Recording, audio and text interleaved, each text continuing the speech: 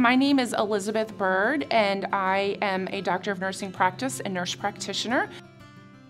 As a cardiovascular nurse practitioner, we have a vast scope of practice.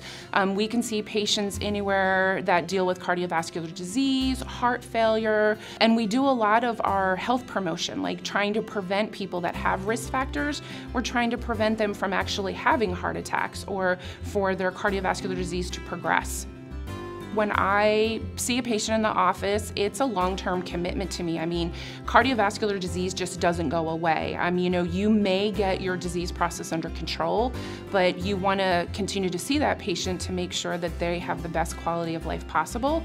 So you need to develop that one-on-one relationship with that person to let them know that you're actually invested in their care, just to let them know that you're not a number, I'm here for you, and I'm invested in your well-being. Being a nurse practitioner is more than just a job or a career. I have a passion to care for people. I have actually experienced that multiple times in my career as a nurse practitioner, where I've seen a patient in the hospital and they're not doing well and they get discharged, and then you see them a couple of times in the outpatient setting, and then all of a sudden come into the office and they feel great, or a family member calls you and says, "Oh my God, thank you so much, my dad feels so much better." It makes my job, it's like receiving a paycheck without receiving a paycheck. It just really warms my heart to sit there and know that you've made a difference.